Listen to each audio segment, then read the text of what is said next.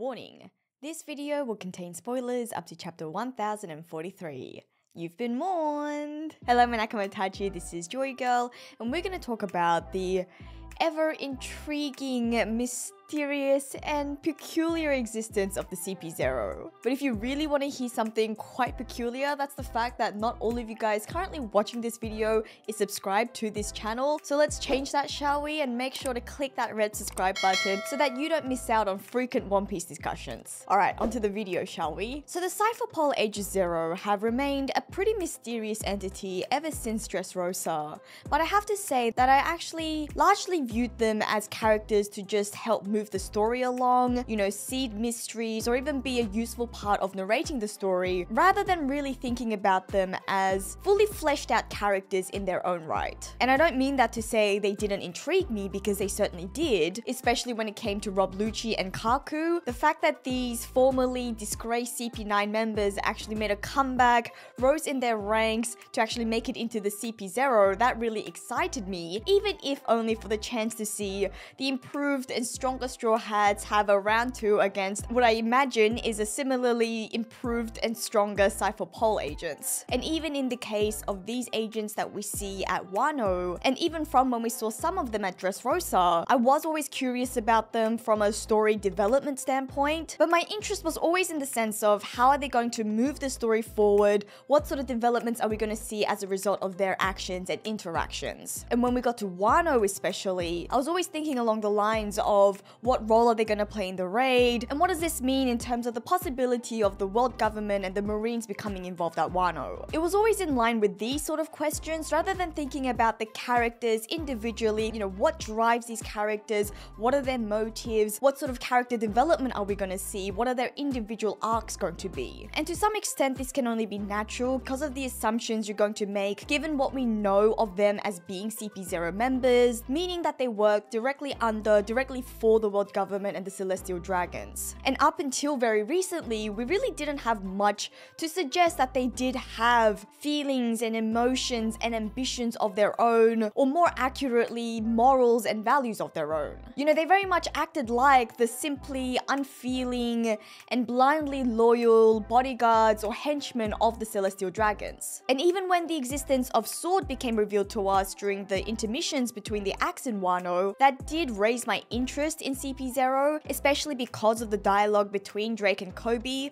You could sense that there was some sort of rivalry or animosity between the two groups. But again, because of what we know of Cypher Pole's role within the world government, and then what we could also make out from the confirmed members of Sword, such as Kobe and his ideals of trying to reform the Marines so that they do their job in protecting citizens, I think it was pretty easy to assume that these two organizations were counterposed in terms of their allegiance and in terms of their values. Again, it really didn't spark any questions or intrigue as to whether these individual members of the CP0 truly follow suit in terms of the ideology and the values and the justice of the world government or the Celestial Dragons. But of course, this has drastically changed in the more recent chapters, particularly chapters 1042 to 1043. Maybe you could even say from chapter 1041, Oda does show a much more humanized side of the CP0 members. When the bowler hat leader guy sees Maha defeated after their fight against Izzo,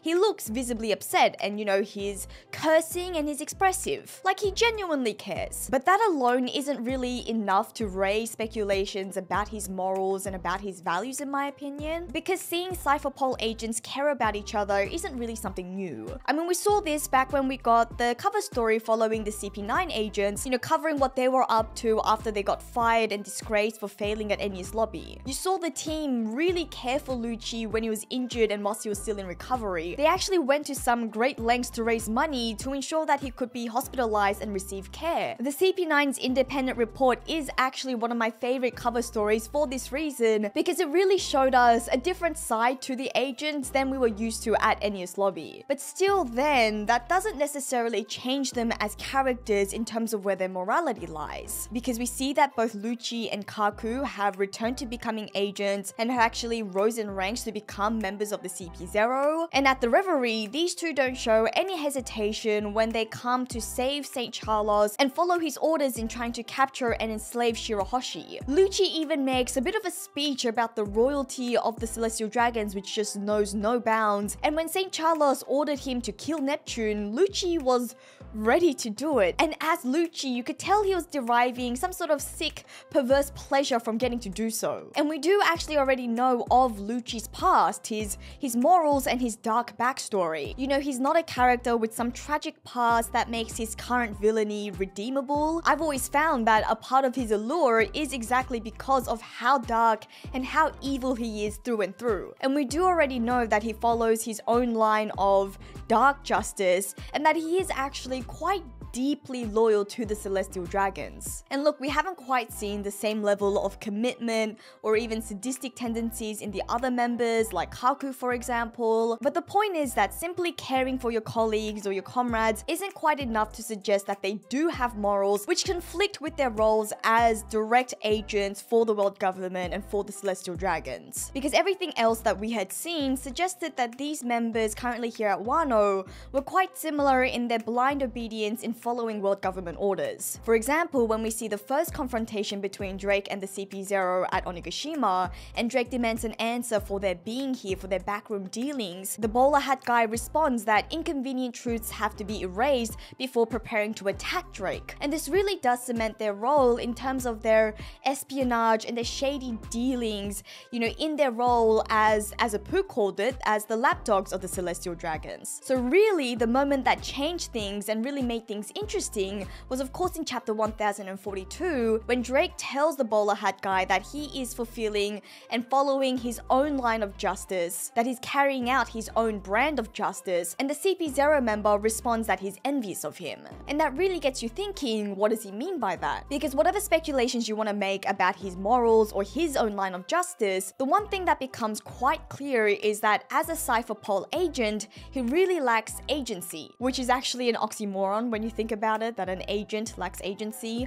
But anyways, it seems like he's saying that he doesn't have the luxury to do what he wants to do, what his values and his morals tell him to do. And then Oda, being the masterful mangaka that he is, actually shows this to us directly right afterwards. Because at the end of that chapter, we see the CP0 member fulfill his role in going to kill Luffy, or so he thought anyways. And we know that this isn't something that he necessarily wanted to do because of his dismay and his response when he found out that this was his task. But then in chapter 1043, we see him go out quite like a Chad, you know, completely accepting his fate, now having fulfilled his mission. And then also, to add to the interest, we see the frilly neck CP0 member tip his hat in respect of his fallen comrade. And again, this relationship, this interaction between the two agents affirms what we've already seen of the Cypher Pole agents, that regardless of their values in terms of justice, that they do share some sort of bond as a team. But really, these last couple of chapters makes you start thinking more about the Cypher Pole as individual members, as individual agents, as well as in terms of an organization. Like I said, it was pretty clear that that bowler hat guy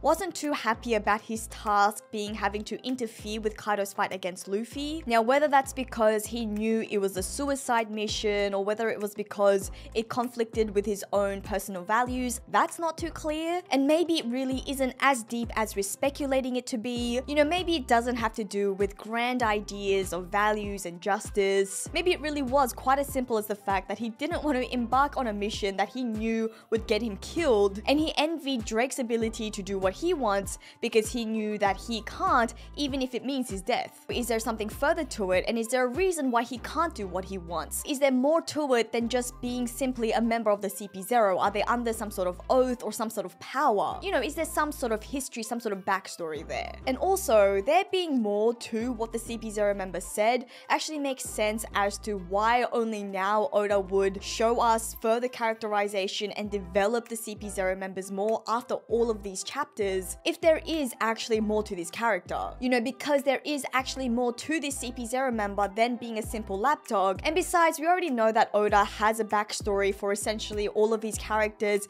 even those who are just secondary characters. So chances are is that this agent is also a lot more fleshed out than he originally seemed. And although he should be dead because Kaido gave him quite the beating, there is still a chance that he may be still alive because after all, this is One Piece. And in that case, it would be really cool if Oda actually does develop him further to showcase the tensions within the CP0 or between the Cypherpol agents and the world government. Or this could even lead to further developments between the CP0 and Sword, for example, or between different factions within the world government. Or this could even lead into ELBAF if we follow an idea that's been around for a while, that the CP0 agents, or at least some of the CP0 agents, were originally the orphans that Mother Carmel sold to the world government, as we saw during Big Mom's flashback during the Whole Cake Island arc. And I personally don't think that there's any question that at least some agents who are in the Cypherpol organization were originally orphans that were traded by Mother Carmel to the world government. Oda actually makes that pretty clear in the series. When Mother Carmel is negotiating the price for Lin Lin, she mentions that as a Cypherpol agent, Lin Lin would make a great shield for the Celestial Dragons, and also makes a comment that orphans make great spies. So from those pieces of dialogue, it's pretty clear that some orphans do make their way into becoming Cypherpol agents after being sold to the world government. Now, as to whether the Cypherpol agents that we have here at Wano, whether they were originally orphans, that remains speculative. But in saying that, there are some good pieces of potential evidence or hints to suggest that they are. You've got Maha, who has the mask with the circle eyes and then the similarly circle protruding mouth. And it actually just so happens that during Big Mom's flashback, you do see a kid, you do see an orphan who has those same circle eyes and also a protruding mouth. You could also make some connections between some of the other CP0 members through their long limbs. For example, we know for sure that one of the orphans at the orphanage was actually a member of the Long Arm tribe. And maybe you could speculate that that frilled Cypherpol agent is maybe also from the same Long Arm tribe, given what we can see of his arms, because it does seem like he has quite elongated arms. And so that's an idea that has been circulating, that these CP0 members were actually kids from the orphanage, and I do like that idea a lot. You could say that these resemblances are actually quite striking and could be potentially great hints. But in saying that, I do also have to ask some questions. Like, for one, Maha, with his very circularly featured face, we know for sure that that's a mask that he actually holds using a stick. And it is possible that that orphan with the similar facial features was also wearing a mask as well, but he was never carrying his mask. It was almost like it was a permanent feature of his face. And I'm not saying that that necessarily invalidates the idea, because the style of mask could have always changed. And then as for the possibly Long Arm tribe CP0 member, obviously that hasn't been confirmed that he is actually a member of that tribe, because it could just very well be that it's his coat that just makes his arms look so long. But the greater question, and probably the more damning question, is supposing that these CP0 members were in fact the kids from the orphanage, how did they survive? Because during Big Mom's flashback, we actually see that both these kids, the one with the circular features as well as with the long arms, were actually there and present during Big Mom's birthday meal during that feast. So as far as we know, Lin Lin should have eaten them too. And I suppose things like that could be easily explained, saying that they managed to run away, for example, which then also raises the question as to how then did they make their way into the world government and becoming a Cypherpol agent. And yes, speculating on all of that is very well possible, but we would really be relying on speculations that would be based on not a whole lot of details or information that's actually confirmed for us. But I don't know, maybe some of you have some ideas and speculations as to how this could have actually happened, and if you do, then make sure to leave them below, because I'd love to have a read of it. But in any case, those pesky questions aside, I would actually really like it if those speculations, if that idea that these CP0 members were actually the orphans from Big Mom's childhood, I would really like it if that turned out to be true, because the expectation that we are going to go to ELBAF next is so high on essentially everyone's mind. And you guys will know that I've talked about that too, and why I really like the idea of going to the land of giants, and how that could really make sense for the story, and how that could really make sense for Luffy's development. So it really would be cool if the CP0 members have a backstory that ties in further with the story, and then also get some further character development along the way. My interest in that CP0 member, the bowler hat guy, has really risen astronomically because of the recent chapters, and I really wouldn't mind if these individual agents and the organization was developed further, because I think it could really bring some great conflict, some great great tensions to the surface within the world government and between world government organizations, and it does actually seem like Oda may have some further to story to share in that regard. But anyways, this is a topic that I have also been thinking about as a result of the latest chapters, which I think may not be receiving as much attention because of all the other big reveals that happened as of late. But let me know whether you guys have been thinking about this as well, or whether you have any thoughts based on what I've just discussed. Make sure to leave a comment below. Don't forget to like and share the video. Please do subscribe for more One Piece discussions. You can also join our Joy Fleet Discord server or even become a Patron member. And I want to thank all my patrons for help supporting the channel. This is JoyGirl, and I'll see you again soon.